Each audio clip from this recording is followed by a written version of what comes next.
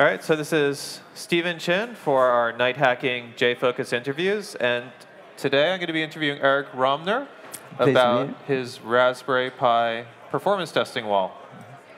Thank you. So tell us a little bit about what your motivation for this, this project was.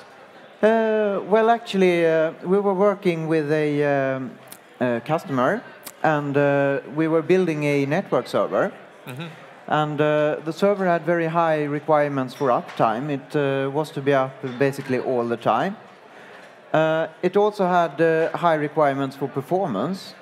We needed to support 50,000 concurrent network connections to it.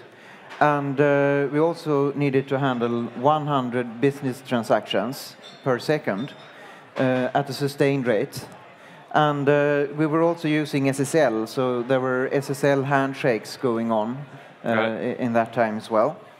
And the server used a combination of a custom binary protocol and SOAP. Also, there were very strict security requirements. So you couldn't just outsource it to a cloud service like Amazon? Exactly.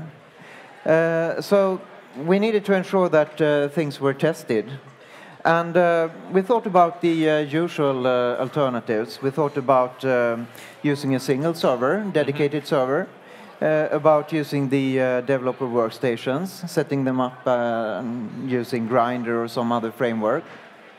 We also thought about using the cloud, but as you said, the security requirements were quite strict, so we couldn't get the cloud in through the firewalls. Also, we wanted to run sustained tests for very long times. And with the cloud, that would actually have been quite expensive. Yeah. So finally, I thought about buying cheap Raspberry Pi computers and setting them up on a wall and using them to run the tests. Cool. And how has this worked out for you?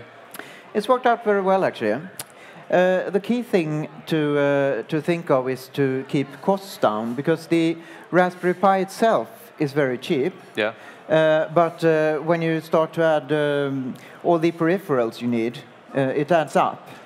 So what we did was we bought Raspberries for about $25 a piece, and then we soldered them directly to a power supply, so we didn't have to buy USB power cables. Okay, so it's a little cost savings there. Yeah, and we bought memory cards, network cables, and then the important thing as well is to find a cheap switch, because if you buy a really small switch, you will get it for nothing.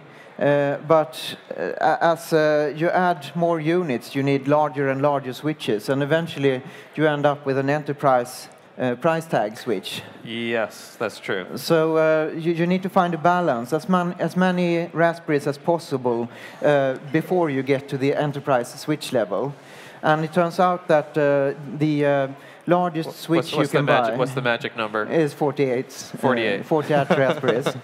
So both our wall and the Hazelcast supercomputer with Raspberries both use the same model of switch, actually. Okay. So that's that, and we ended up at about $3,000 for 48 units. So that's, I mean, as far as corporate performance testing clusters, that's a pretty good price tag. Yeah. So you're going to put your markup on this and sell this at the show now? No, but I know of at least one company, I don't remember the name, but they have copied the solution and built a wall themselves. Oh, very nice. So in that respect, I think it will stick around. One of the choices we had to make was which Java version we were to use, because at the time we did this, the Java SE 8 embedded was still in early release. It was not legal to use it. Java SE 7 embedded was usable, but it required a license, and it also only supported soft floats on the Raspberry. OpenJDK was free and supported hard floats, but as you can see in the chart here, it is much slower. Yeah. But in September last year, Oracle actually released their JDK for Raspbian, so now we can use the real thing. Cool. And I brought the travel wall with me here to look at. If you could so we have zoom in a bit. demos. Some hardware. Like this. All right, so tell us a little bit about what's going on your hardware board here. Yes, down here we have the power supply.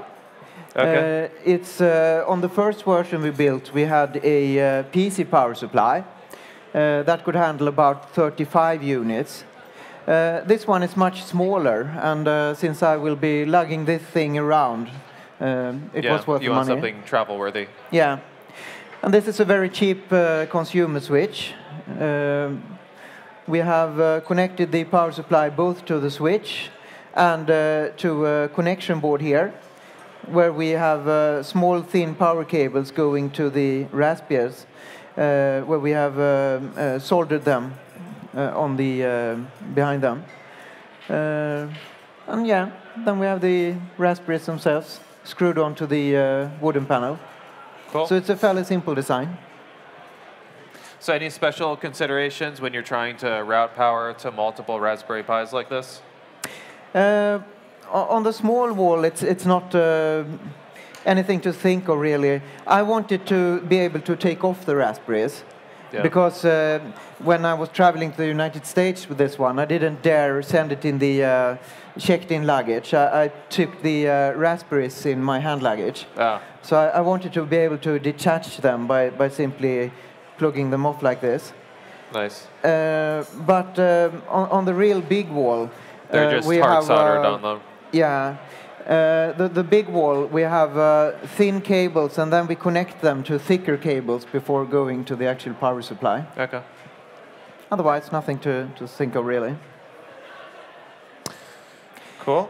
And yeah, we got the results we wanted. We were able to run sustained load tests for several weeks, and all that time we had about 90,000 concurrent connections and 100 business transactions per second. Nice, so nice. So quite a lot of load.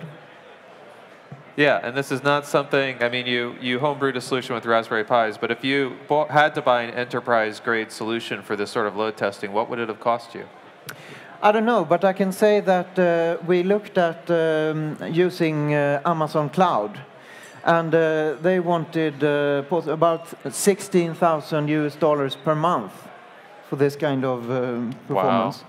So $3,000, and we can run it for as long as we want, is much cheaper. No, that's very cool. All right, so in closing, how do people find out more about the Raspberry Pi wall? Well, they can always go to my blog, and they can, if you just search for Raspberry Pi and CodeMint or Raspberry Wall, I'm sure it will show up there. And they can listen to my talk tomorrow at 3:30 here at JFocus. Cool. All right. Thank you very much, and hope you enjoy the rest of the conference. Thank you.